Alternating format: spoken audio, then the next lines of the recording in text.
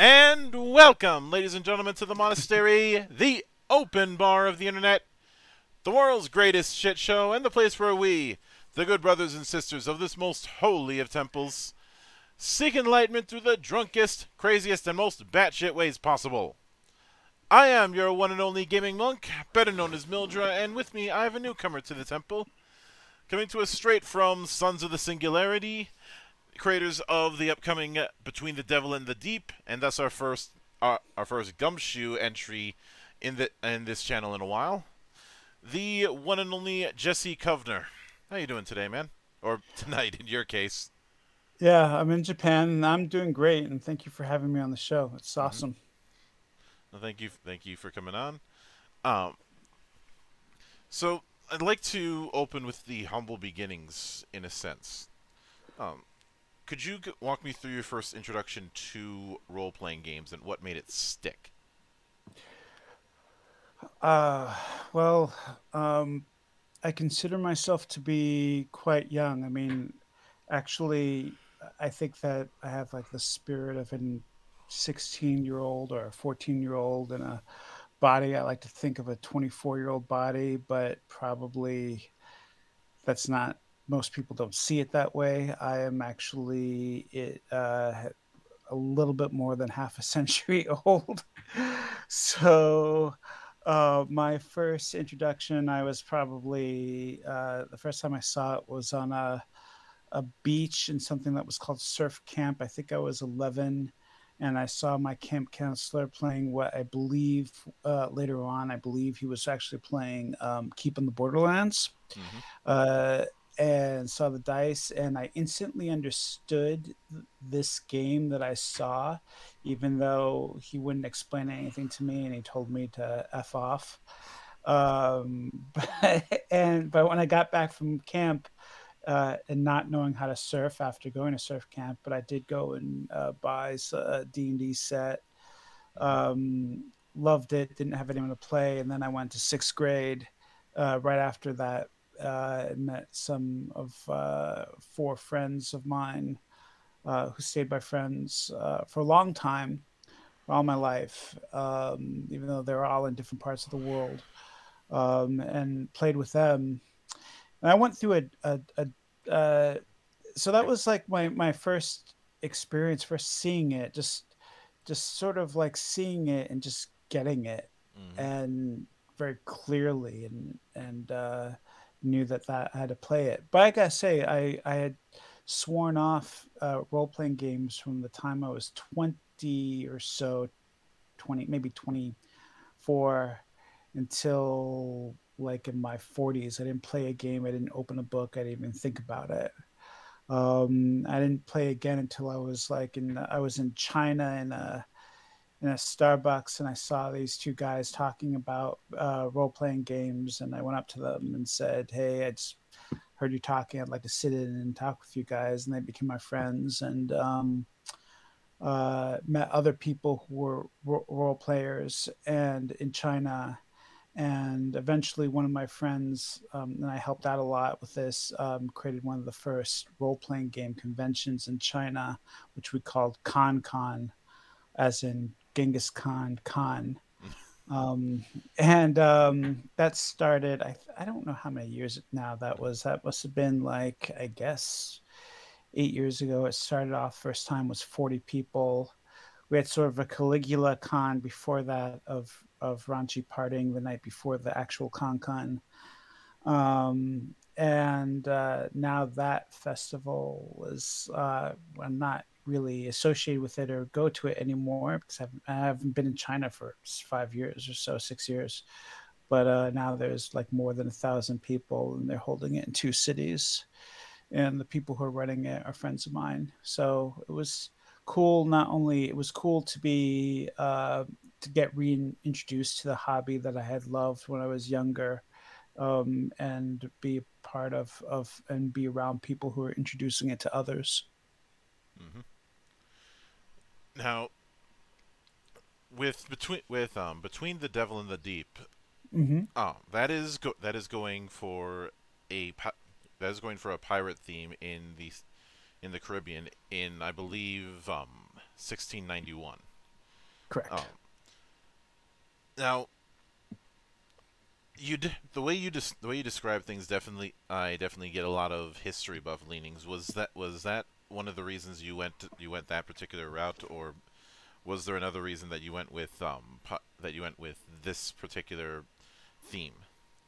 You mean the historical bent to it? Um, a little bit of that, and just a glorified way of saying why pirates.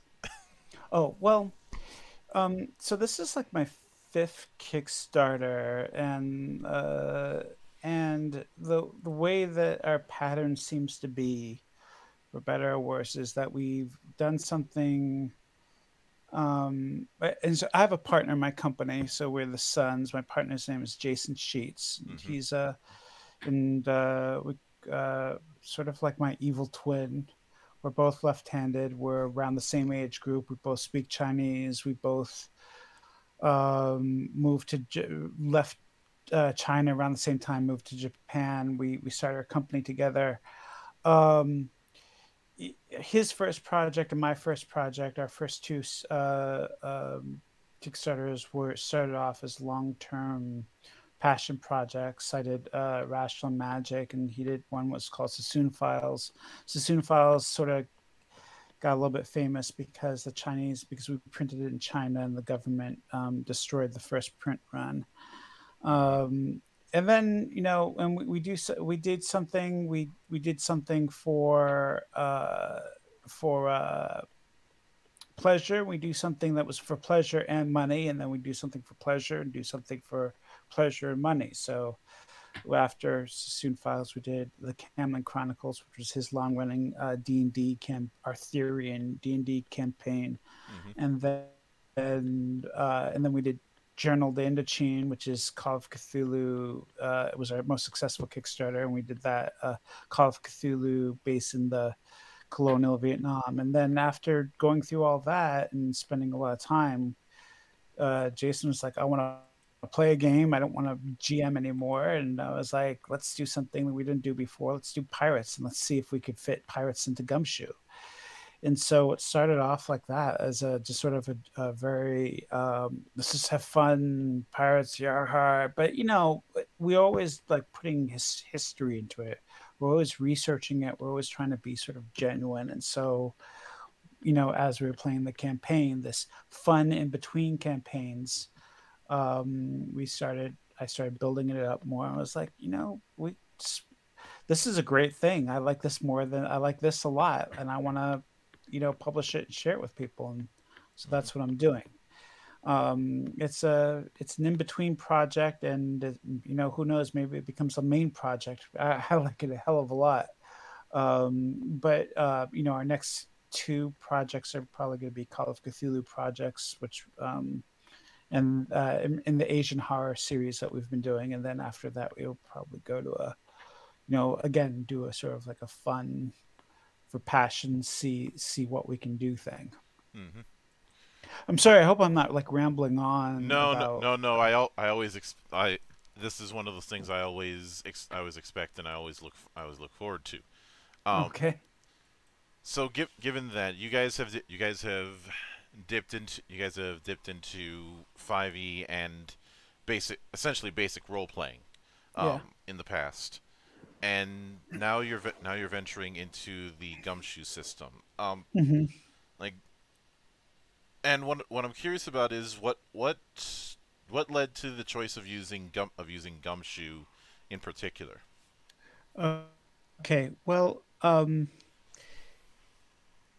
Okay. This is gonna sound a little weird. Um, I'm not a fan of D&D, and I'm not a fan of generic of the sort of the feeling of generic fantasy or of the You're in good system. company here. Okay. Um, I um but I'm a little bit of actually a crunchy player. I love Traveler. I love old style Traveler actually, and basically we actually play almost everything in Gumshoe first because all of our Call of Cthulhu stuff we first do in Gumshoe. We come at it with a based on the organizing principles that for the for scenarios that is taught in Trail of Cthulhu. We've added our own sort of organizing principles for how to organize and run a campaign that links together several scenarios.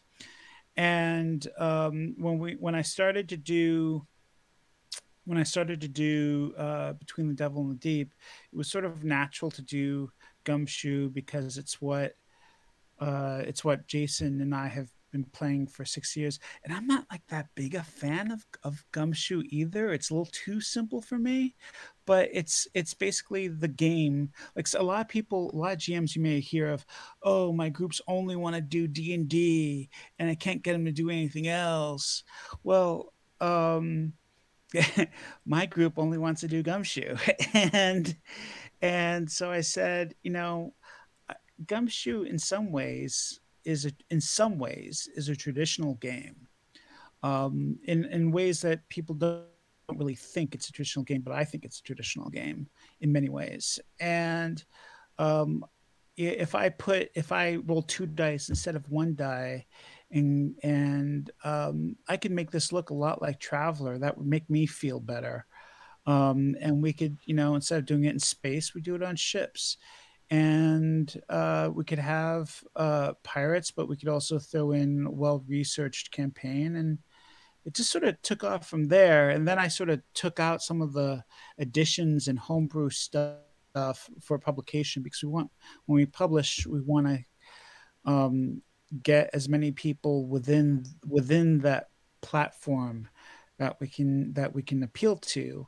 So and we haven't really done a Gumshoe only product before. We're going to do several Gumshoe only products. We're going to do a lot of Gumshoe only products in the near future, probably. But for right now, we wanted our first Gumshoe only game to be more standard. And so that's we put it together that way. Mm-hmm. I think what else I find interesting regarding the choice of using Gumshoe is Gumshoe's reputation is that of more investigative style play. Like Yeah.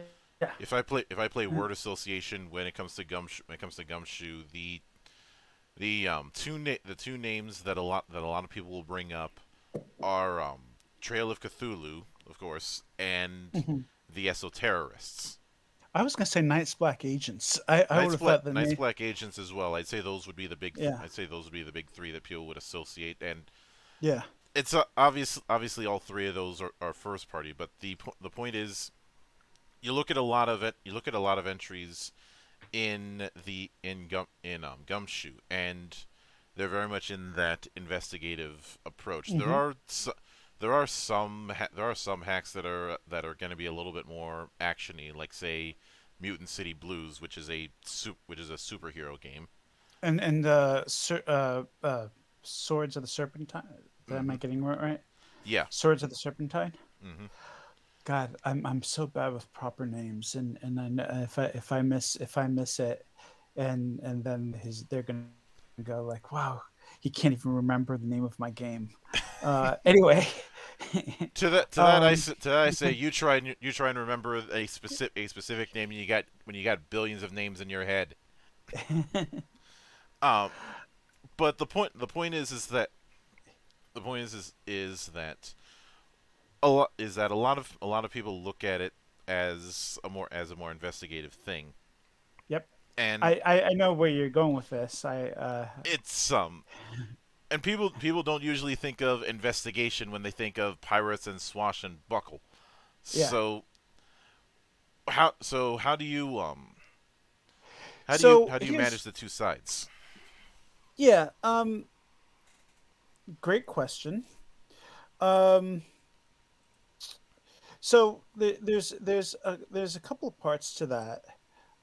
One is that I think that investigation is in, I wouldn't say all RPGs, but I think it's actually the core component of a lot of even D&D.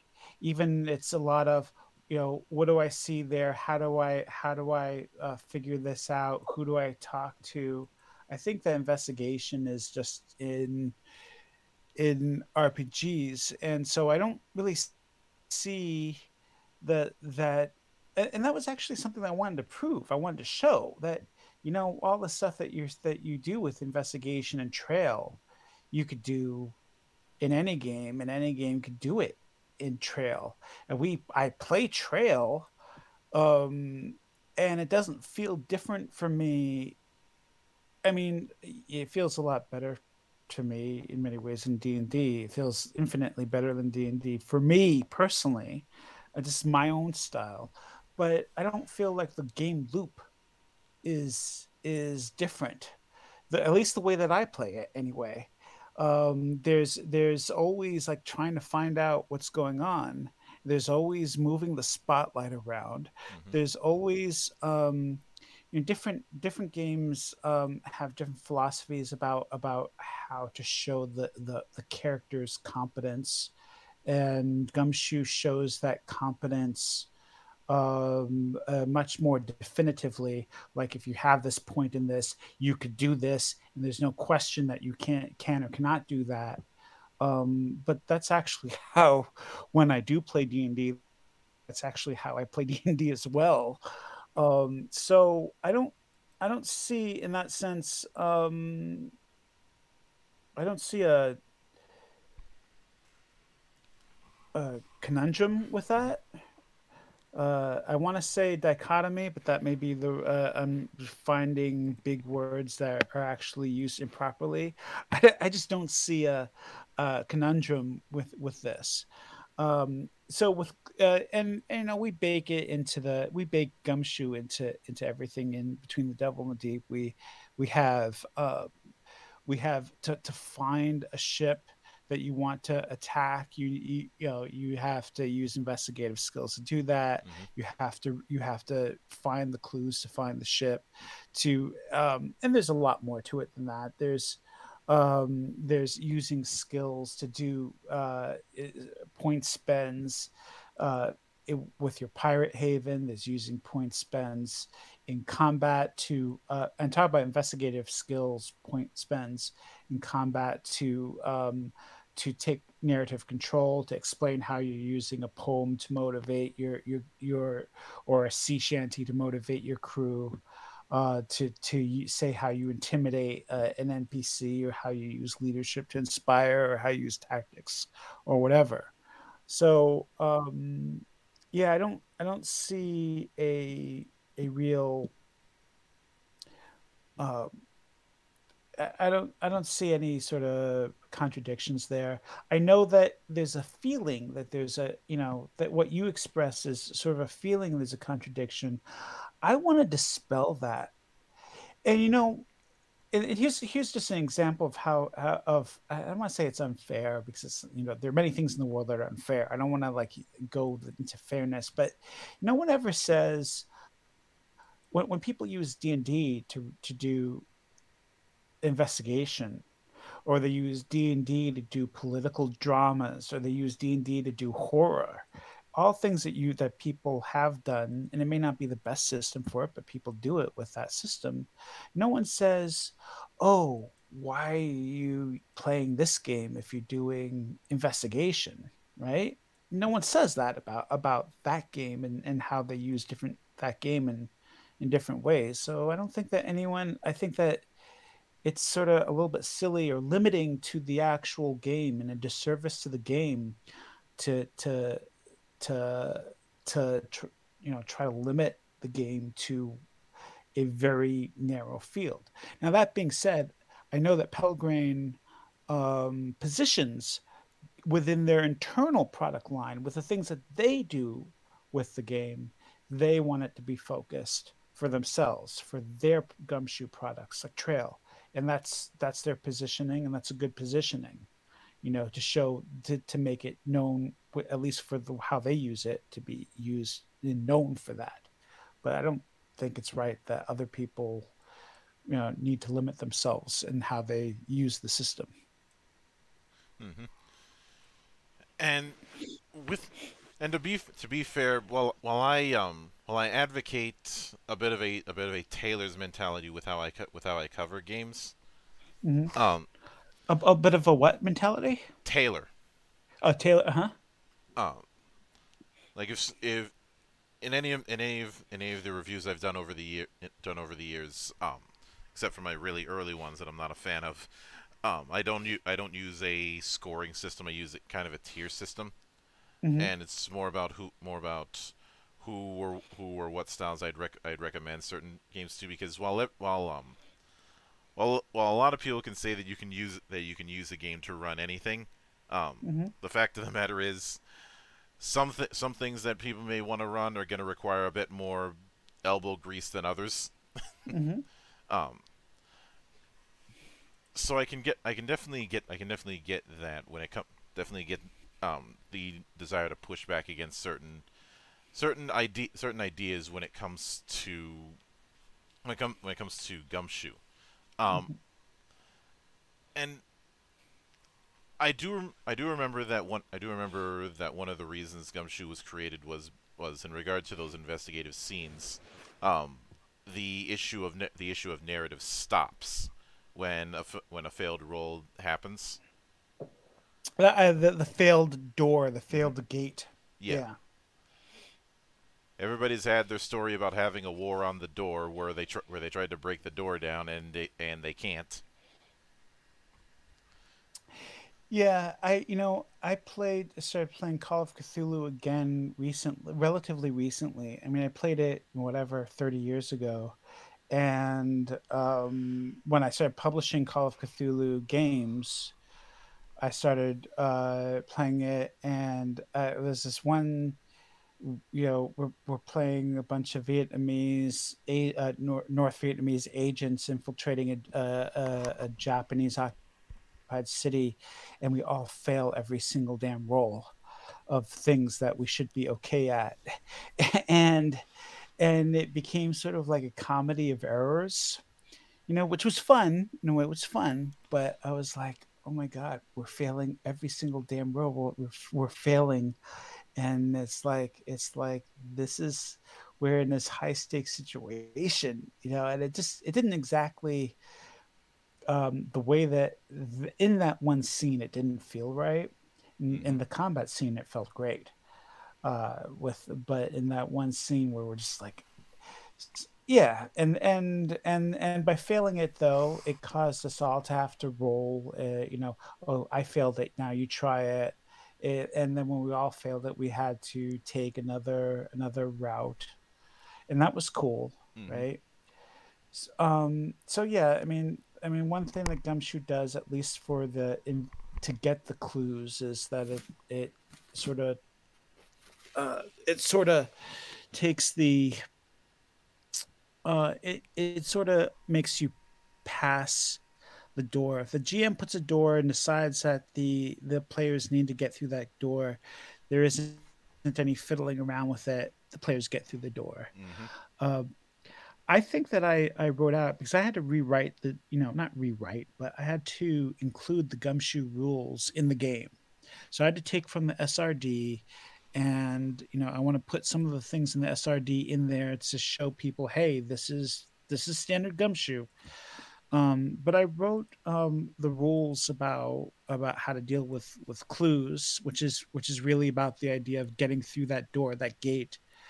And I wrote, finding key clues doesn't require a roll. If the GM uh, um, and but the GM wants to make the players roll to see if there are complications, the GM can do that.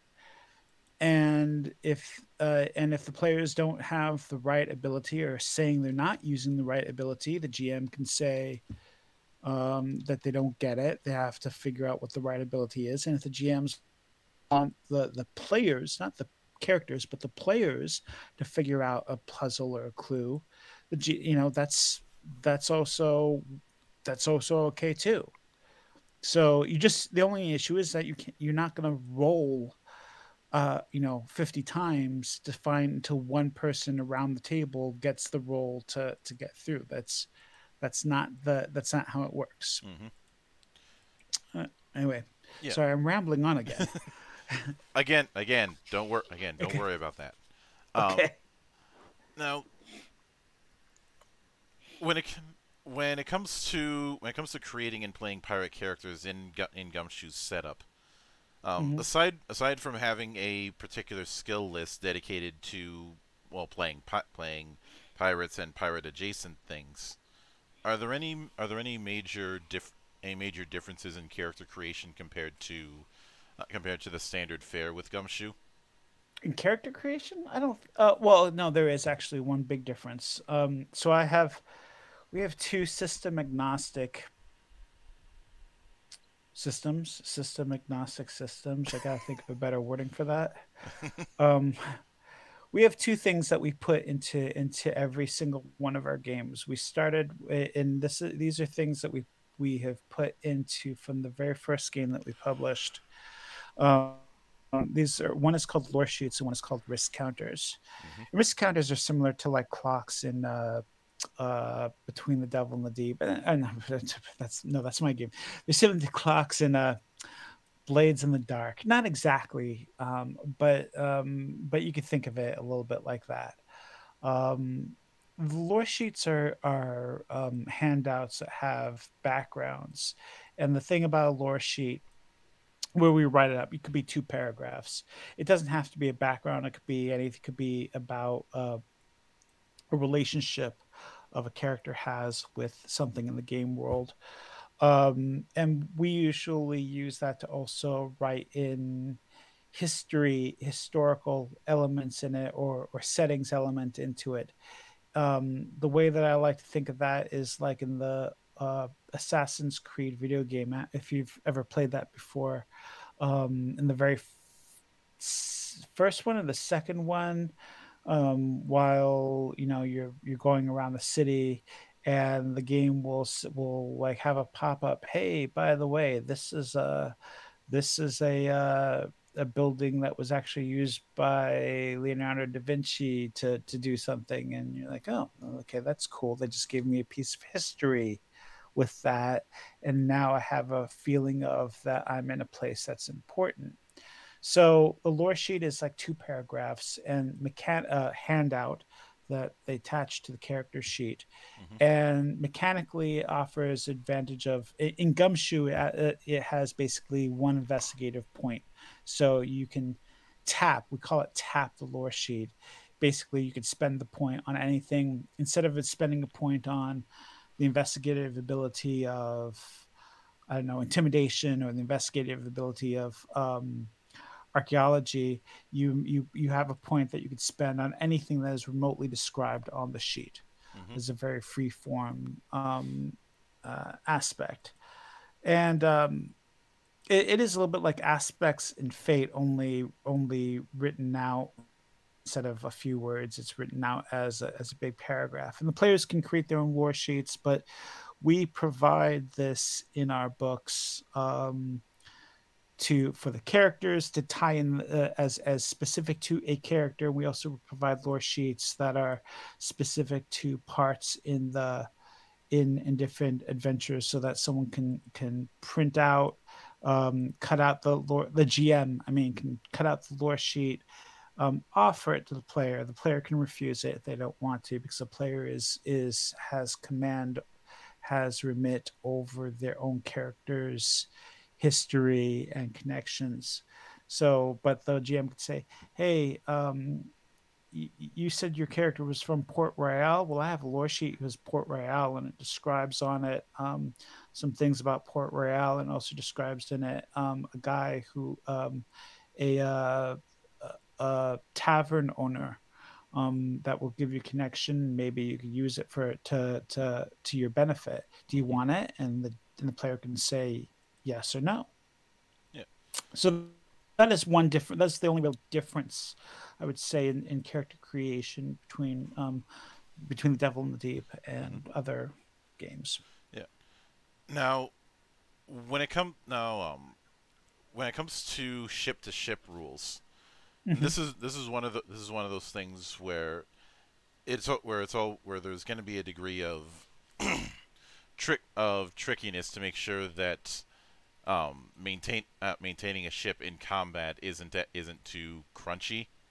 Hmm. I mean, you're no stranger to crunch, being a survivor of Traveler's character creator, but um, but I think but obviously there have to be limits.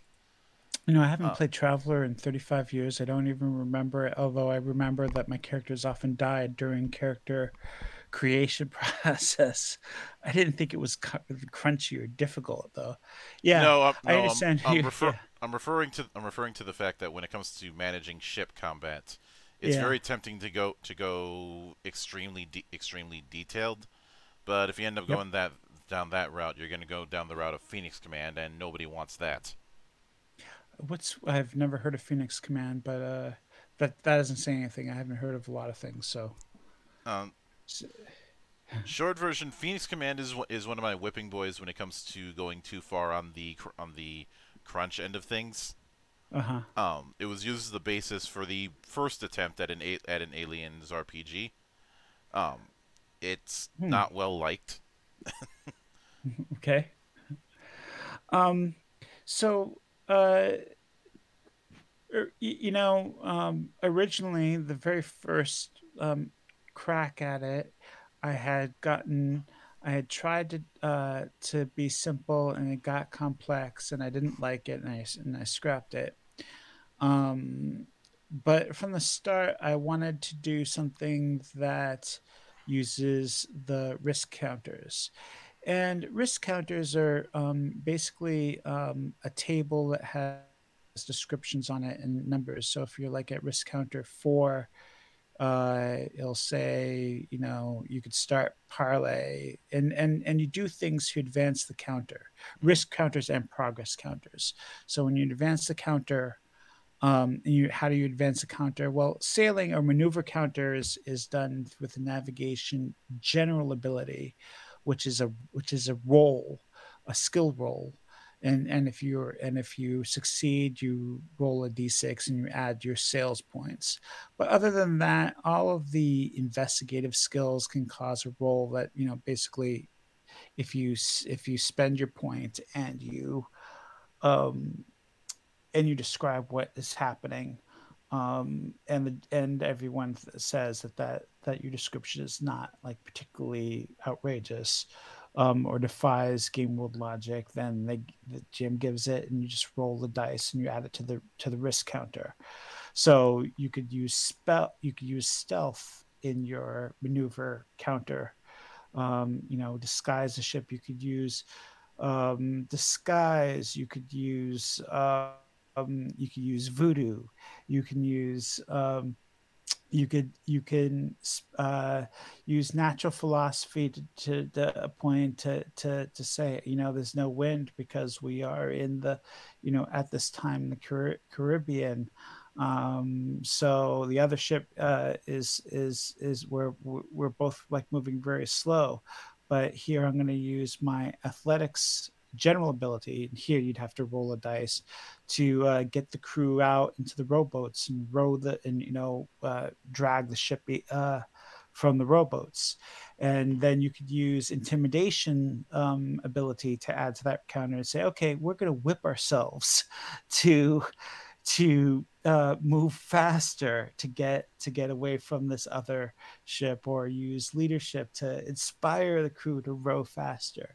So basically, it comes down to just like anything else in Gumshoe. You either make a test with general ability, or you spend a point of your investigative ability, and when you're successful in the test, or when you just spend a point, you add 1d6 to a relevant counter. Mm-hmm. There are 3 counters. There's what's called a maneuver counter, and at different stages, different things happen. There's what we call a ship shape counter, which is basically the physical status of the ship, and that's a risk counter. As that goes up, bad things happen to your ship, you lose hands, which is your abstraction of sailors, or maybe you lose your sails. And then there's a boarding counter, and the boarding counter is used when you're actually getting into the into boarding action, and you're your maneuver counters to the point where you could do that, and you say you could do it, and then it just becomes a battle scene, with different, you could say, subtasks. And this is like a battle as in any other battle, except as you achieve your subtasks, you roll on the boarding counter risk table, and that adds the risk of that ship. And eventually the other ship, they either lose all of their sailors, or they give up. So it looks it looks more complicated than standard gumshoe, but all it is a table, and which is really all that hit points are Mm-hmm. in anything as well. They're like it's a clock, and we use three clocks: a clock for maneuver, a clock for the risk taken to your ship, and a clock for to illustrate the overall progress of a battle. And we give examples of things that you could do to make that clock turn in the boarding battle. Striking the colors, uh, lowering the opponent's flag, killing their lieutenants, sneaking your way in to the base of the hull of the ship, and planting a grenade in the gunpowder stores, doing something that's outrageous. All of these things just give players hints of narrative things that they do, and they role play it like any other traditional scene, Mm-hmm. traditional RPG game scene. Not different than if it was in, well, less complicated with the actual combat rules because it's gumshoe, but not actually that different in principle from between Dungeons and Dragons or Call of Cthulhu or Savage Worlds or anything. Mm-hmm. Now, with that in mind, Mm-hmm. um, I'd like to I'd like to ask a bit about voodoo magic, Mm-hmm. and how that'd work out. Is it a case where it would be a skill, or is it a case where you have, well, I sort of answered my own question, since voodoo is a investigative ability. Actually, there's a general ability called spell casting, and so the general ability is used for any time where the GM thinks that this needs a roll, mainly combat, or things where there's risk, when there's risk of danger, where but other than that, there is the voodoo is also voodoo itself is an investigative ability, and so you're spending it for the player to basically take narrative control. We have a list of more of a general list of like, what does powers, spending 1 point or 2 points or 3 points of this type of ability, what type of effect it can generally get. But we also have pages of spells, that are more precise examples, but are still very like, the player is taking narrative control when they spend a point of this. So this is generally what would happen. Now it's up to the player to explain how that all works. Mm-hmm. And so with that in mind, I'm guessing that there isn't going to be a lengthy um, spell or ritual list when it comes to using voodoo. I have I think 3 pages of it. Because if I didn't provide that, then no one would really understand or have any sort of voodoo feel, right? Voodoo is one thing I haven't achieved yet, and I still have a little bit of work to do on this. Is the concept of the Luas riding the the mambo, Mm-hmm. which is part of voodoo religions. But I mean, I've sort of mapped um, um, a, a many of the loas to certain effects, certain things that they would do. You know, Mm-hmm. some spells would and also taking from stories of folk tales of what voodoo mambas did, and sort of creating descriptions of that, because otherwise then yeah, I can give players a list of general, like, generic power ranges, but if they have no knowledge of voodoo, they would not really have any idea of how to flavor it and thereby put it into the narrative. So I'm Mm-hmm. trying to do both the two worlds, which I hope it comes out okay. Which is, one is sort of like a power range. You spend 1 point, you could sort of do this. 2 points, you could sort of do that. 3 points, you could sort of do that. But at the same time, I also give 3 pages of examples of 1 point, 2 point, and 3 point spells. Mm-hmm. Now, with that with that in mind, when it comes to the Pirate Havens rule, I'm guessing Pirate Havens would be the akin of holdings in other games. I don't know what a holding is, but I'm gonna guess that's correct. Um, Um, Holding is just my catch is just the catch-all that I use when it comes to whether it be a castle, whether it be a wizard's tower in fantasy games, whether it be yeah. whether it be a state in some games, basically some sort of base that the players have. Yes. Yeah, that's described. The rules for holding are actually, I think that I would say that they're gumshoe rules that haven't been, like, codified, if that makes sense. They were taken from a book called from a game called Bookhounds of London. And basically it's again it's players spending uh, their investigative abilities to create a pool. So, say if you have a weapons, not just investigate any ability. So, if you have a weapon skill and you take one of those point, you take a build point and you invest it into this haven. It becomes 3 points. You say, well, I have a weapon skill and a cherry in British, you know, British style fencing. Mm-hmm. So I create a fencing school at my haven.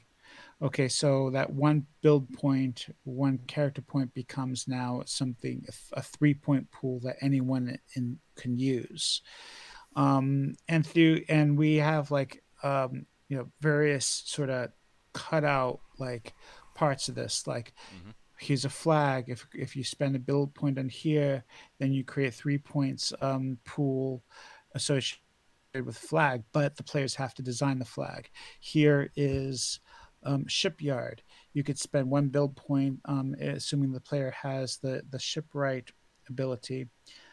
This will become a 3 point pool and also give some other special benefits, but the GM may tell you that you have to first find and role play and investigate and find a certain shipwright that can move to your pirate haven and work there.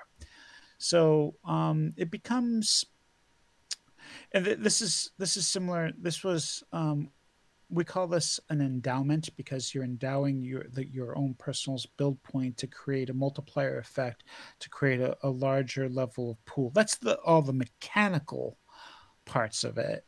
There's also, there's also just the narrative parts of it, that you have this haven. There's another mechanical part in it, and that is to refresh all of your build points. I'm sorry, your points, your not your build points, but just your general skill, your ability points. You have to wind up at a haven, not necessarily your own haven, a place where you could relax and drink and booze and carouse. and we call that a debauchery event, where you can engage in debauchery, and thereby your points would be refreshed. Mm-hmm. Um, but that becomes more difficult because your pirate havens are potentially under attack at times, and there are people out to get you. There are the great powers, and then there are supernatural forces also that may be out to get you. Mm-hmm. And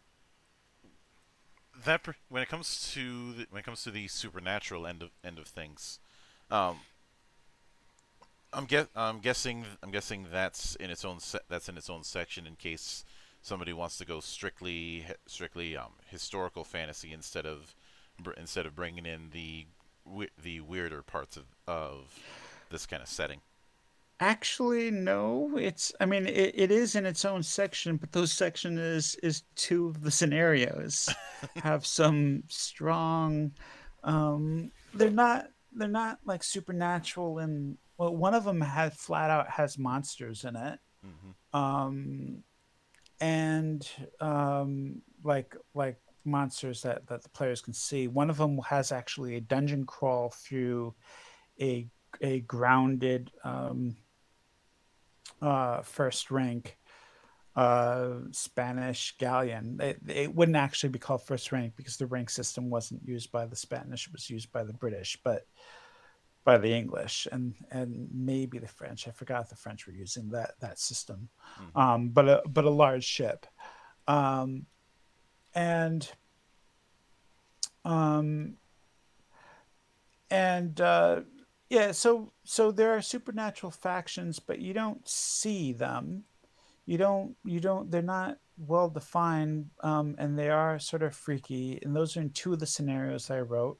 And one of the scenarios that's being developed now is more of a traditional, going out and finding treasure, a treasure hunt type of scenario. And in the meantime, there's in the sort of sandbox tradition, we have advice for how the GM through doing this will have great powers, or pirate hunters, or double crossing pirates Mm-hmm. interact, follow, and generally mess with the players. Mm-hmm. And I wasn't even going to make it very supernatural. Well, all of our settings are very just historical, but the supernatural stuff, well, my players liked it, and they wanted to go there, and so to a certain extent we go there. Mm-hmm. There is a strong element, potentially, of alternate reality element in some of this. There are uh, I'm not so sure how much I should reveal, because some of it is maybe like the GM wants to keep it on the lowdown. But there is a curse that could befall one of the players, where they are haunted by visions of they're haunted by visions of the best possible future that they could have had. And through that curse, they become jealous because they realize that they're not in the best possible future, and that they're sort of lame compared to the best version of themselves. This is something that I personally obsess with Mm-hmm. in my daily life. And it was something that I was inspired by this TV show called Counterpart. Um, and it was, and I realized that through this sort of just silly supernatural element, I can introduce things. I can introduce horror aspects into the game, or I can introduce really comedic aspects into the game. I could give reasons why PCs can succeed wildly at things. Mm-hmm. Now, now, one of the things that's covered under one of the stretch goals that you guys unlocked recently Mm-hmm. is the skullduggery system, Yep. and I'd be curious how that's going to be working out.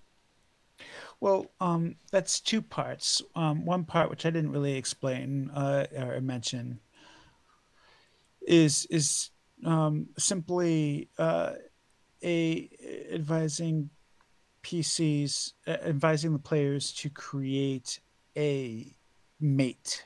Now, not a mate as in a sexual mate, a mate as in uh, a friend, a ship's mate that is related to the player, and they can create a lore sheet related to the mate if they want. They can create a character sheet for the mate if they want. It's sort of like I forgot what you call it in other games. In other games, some games they call it henchman Hireling. or hireling. Yeah, hireling. It's not so much of a hireling system, but I'm asking all of them to, and this is an optional rule, but I think it's a good rule. I think it's something that'd be good for GMs to use, to pick another person, another character on the ship, and describe them. And you can describe it just as simply like just verbally. You could commit to it to the character and write a lore sheet describing a relationship which will give you a benefit. You could create a character sheet, and if the main character dies, well, there you go. You play your hireling. So from there we have succession for when the character dies. Hmm. Now, the skullduggery rules is really nothing. Isn't that special? It's more of advice. But the GM creates a list. With the list, the GM can create the list and put all the mates on the list, and could also put other characters that the GM wants to put on the list. And any player can spend one ability point from any pool that is related to it to take a character off the list. Um, I'm big into having the players at the very least have a lot of control over their own background and and NPCs that are close to them.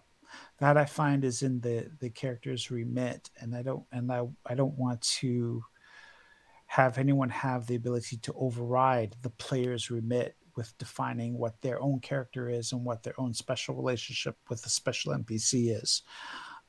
So they can spend a point to cross it off, and no one can spend a point to put that back on the list. But once those are off the list, you have a list of characters that could be suspect. So Hmm. whenever things go wrong, not just through any one particular scenario, but through across a campaign, whenever a ship, a hunter mysteriously knows where they are in the middle of the sea, whenever something fails, and maybe it failed because of a roll, right? Because of a ability check, a test in gumshoe parlance, a test goes wrong. Well, the GM now has a tool to suggest that maybe this was sabotage, and then point the players to the skullduggery suspects. Hmm. And now we have a list of six, to 10 or however many NPCs that the players will be interacting with, and possibly building up some paranoia about those characters and dealing with that. So we have sort of a side. I wouldn't say it's a quest, a side complication that Hmm. that that continues through the course of a campaign. Right. And I was trying to. I'm sorry. I was just Hmm. trying to. I was thinking about the pirate literature the pirate fictional literature that I've read in the past, and also the Black Sails TV show, and Treasure Island, um, and other just things of that nature, and thinking about the back and forth, and the pirates not trusting each other, and especially turning on each other when the pressure is turned up by the great powers. Hmm. And that's what I was thinking about when I was creating that system. Yeah. I no. And now for something a bit less serious. Mhm. I hope nobody's singing shanties at the table. Um, they in every playtest they were. It was always like two guys who were doing it, but yeah, and that's cool. Hmm. And I have a I had a I played music too, like sea shanties music. Hmm. It's but I'm a sailor. I'm not a sailor. I sail boats. I know how to sail boats. I take my family on boats, and it's always a disaster. And and I try to force my children into singing shanties, and they hate it. And I used to try to get my brother and sister to sing shanties too when we go on sailboats. So um, and it's always sort of like when I go on boats, like my relatives or my children are always like on the verge of mutiny. So Well, either that I would make a joke about somebody wanting to walk the plank, but nah, too easy. Um, Now what are you shooting for as far as the total page count? Um, um, Stretch goals notwithstanding, of course. yeah. Um, Before the Kickstarter started, I was at the project was at 165 pages, and then when I started looking at it, I was realizing that I had forgotten to account for certain things that are going to be added anyway, and that increased it. And then James Druger, who worked out with us on the Journal of the Indochine, is start and he signed on to write a scenario. So right now, it's looking like 200 pages, pretty comfortably at 200 pages. This is a U.S. letter size book, so these are big pages. That's good about content, and that's to me that's the sweet spot. It's what I aim for all of our books. Actually, Hmm. you could always like shrink the size of the book, and then extend the page count to like, whatever 300. Um, and there are some benefits to that. I do like having a big book, and I like having all of our Sons of the Singularity books to be the same size, so it looks okay next to each other on a shelf, and so that when we do have art, the art looks good. Hmm. And what are you shooting for as far as the release window for the PDF version? So we are when we go to Kickstarter with all of our well, this is not true. When we go to our Kickstarter with our projects, our goal is to start the Kickstarter when we're about 80, 85, whatever percent done with the project, based on what we have an expectation of what will be achieved in the Kickstarter. Hmm. So this we're not attaching like a Call of Cthulhu trademark to this. We're not, we are not we're not Wizards of the Coast. So I have expectations of around the upper limit of where this will go. And at most, I believe that there'll be two scenarios written, but most likely one extra scenario written, and a few extra big pieces of art. We have a cover by Jennifer Lang, which is really beautiful, and we're going to have a lot of portraits. Uh, so I'm trying to go for a very, by our standards, by what it Hmm. seems to be the Kickstarter and RTRPG standards, a quick turnaround by our standards. And Hmm. well, by TRPG Kickstarter standards is what I'm saying. So I want to have a PDF in people's hands, by late February. So in about no more than 3 months. and we're doing a drive-through RPG fulfillment, so I want to have that fulfilled and out by the end of March. And I don't know if this sounds like quick to you or slow to you. I don't know what you know. It seems based on the Kickstarters I see fairly quick. Journal of the Indochine took a lot. Our last project took a lot more, but we had, our Kickstarter had done a lot more than we had expected, and we were working with a much bigger team and a much more complicated project. This is a lot of the layout is done. A lot of the description is done. We have our artists. We have everything ready to go. So we're gonna finish it up. Right, and I will certainly be looking forward to seeing the results therein. But with all that said, I would like to sincerely thank you for taking the time out of your schedule to come onto my show and enjoy the madness that happens here in the temple. Oh, it's great. I do feel like and you said it's okay, but I do feel like I've been talking a lot and not listening, which is not normally what I do. But I'm very happy to.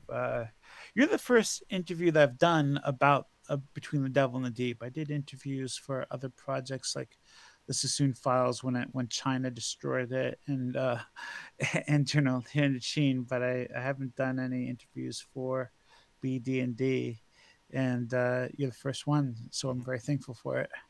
I appreciate that. And of course, anytime you see fit to return, the door is always open. As I often say around here, drinking is not mandatory, but it is encouraged. That's good. Next time I'll take you up on that. It's almost 12:30 past midnight where I am, so not drinking tonight. But next time maybe this will be an actual drunk conversation. And of course, a sincere thanks goes out to everyone who took the time out of their schedule to come onto the show and enjoy the madness. And there will be plenty more where that came from, as there always is here on the open bar of the internet. But until then, on behalf of the good brothers present and not present, my name is Mildra. I am your gaming monk. Stay fucking frosty, everybody.